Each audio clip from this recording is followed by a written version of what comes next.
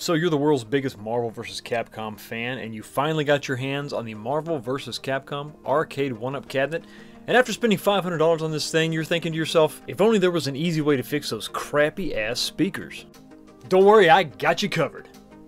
This is a Logitech Z313 computer speaker system. 50 watts is more than enough power, and this standard headphone jack is going to allow us to plug into the Arcade1up PCB. And for this project, we're not going to use the two included small speakers. And the best part is this thing retails for $35. Alright, so let's start by removing the back panel by taking out the 3 screws that hold it in place. Alright, now we're going to set the speaker system in place. We'll start by taking it out of the box. By taking it out of the... Take it out. Come on. There you go. Take it out of the box.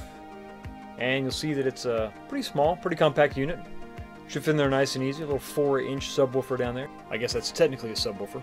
Alright, now we're going to unplug the speakers from the PCB. And now we're going to plug the stock speakers into an auxiliary extension cable. You can pick these up on Amazon for about $6. And now we can take the other end of that extension cable and plug it into the back of the amplifier. It's going to be the very top port, marked speaker input. Alright, the 2 remaining connections is going to be the AC power. That's going to plug in the wall, obviously. Alright, set the volume to maximum on the volume control knob, and then the last connection is a 3.5mm headphone jack, which is going to connect into the back of the PCB on your Arcade1up. Now, the only modification needed is a small notch on the back panel of your cabinet.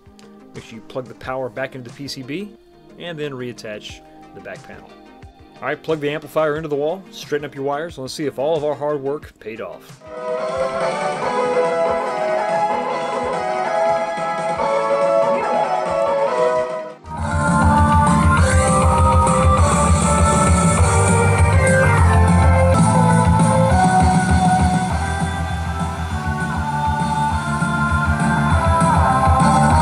Now, if you ever want to return this thing back to stock, unplug the unit, take everything out, and the little notch that we cut will actually disappear completely into that routed groove in the bottom of the cabinet. You'll never know it was there. Now, on my custom Alien vs. Predator cabinet, I ported the front of the box and covered that with a speaker grill, and then I wanted the controller, the volume controller, outside, so I mounted that to the front.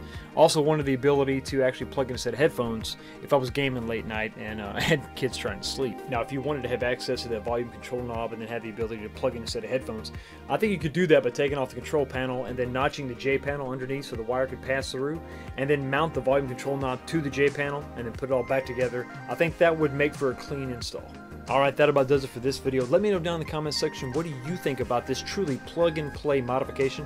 I don't see any reason why you couldn't perform this same modification on any 3rd generation Arcade1up. And if you do so, let me know that as well. Anyway, y'all have a blessed day, and I will see you next time.